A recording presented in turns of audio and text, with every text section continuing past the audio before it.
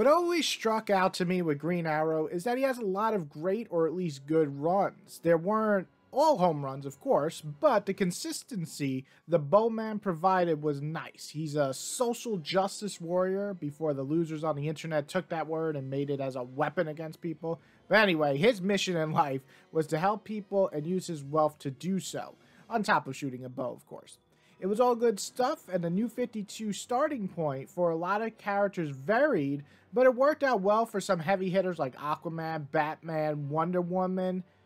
But, like I talked about with New 52 Superman failing, Green Arrow, sadly, wasn't that far behind, at least at the start.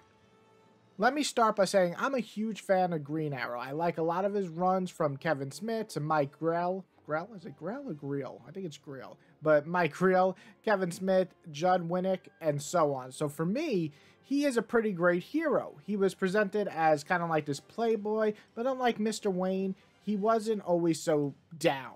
This isn't to say that he didn't deal with some harsh or heavy storylines, because oh boy did he in the Grell era, a mature rated Green Arrow that ran for years. But he also dealt with a lot of great storylines that balanced that darkness of humanity while still giving us hope and cheering with his somehow obnoxious but fun charm that Green Arrow Oliver can only give us. So what did New 52 do so bad that it nearly killed the entire character for me? Well, for nearly the first 2 years of Green Arrow's life in the lineup for New 52, he was written and he was drawn unlike anything I read prior years to this. The first arc is written by Jurgen, who I normally like most of his stuff, or at least some of it, but he misses the mark here pretty much completely. First off, the New 52 characters all got reverted back in age. Even Batman got a bit younger, but I can't think of anyone who felt as de-aged, I guess, as Green Arrow. Being more hip, young, and fresh, Green Arrow went back in like a time machine or something, taking him like to his early 20s, from when he was a, late 30s, 40s hero to just being a kid basically again, and not a fan of that. Now, I'm not going to hate everything about this run. To my surprise, I actually did enjoy things about it. I thought the suit redesign where it was almost sleeveless was pretty cool. I didn't even mind the goatee going away, which I know is signature for Green Arrow, but we're getting a younger one, right? And I actually didn't mind them taking away for this Green Arrow. And an idea to build a team, which was obviously synergy from the TV show Arrow, which was becoming a hit at the time, is a smart idea. And I'll even be honest, the first story arc isn't horrible. It's just boring. Facing off against reality TV bad guys, I mean, come on. What a weird idea.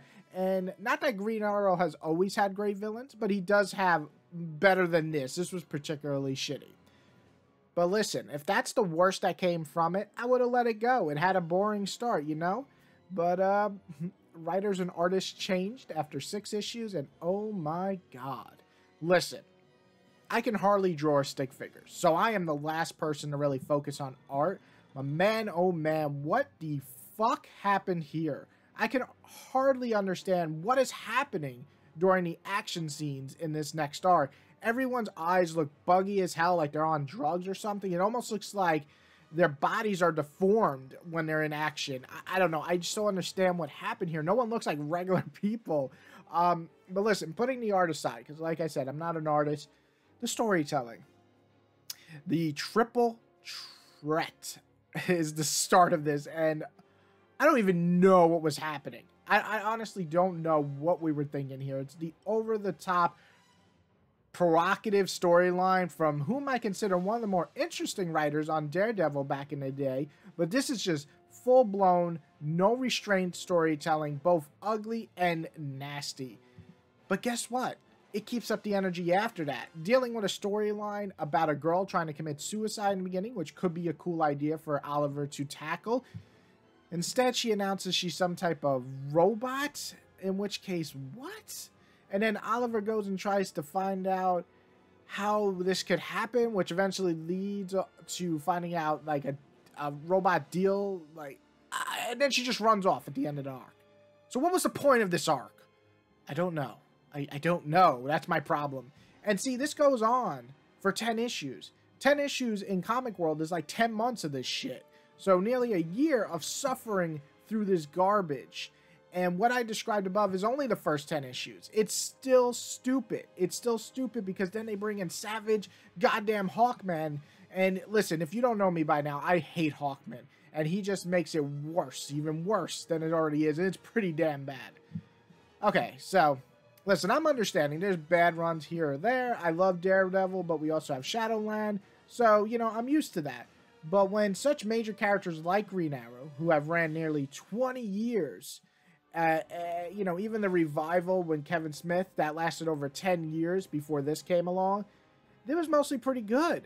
So I think this is what makes me so upset is New 52 was like the big push to get new readers on board. We could have got a fantastic Green Arrow, and multiple runs prior to this for 10 years were so good from different writers and artists. So it wasn't that they switched the teams, it's that they picked the wrong people for this character and the wrong forward thinking for someone like Oliver, de-aging him to this point, giving him really stupid villains, making him even more of a playboy than he has to be. Things like this just not work for the character in his favor.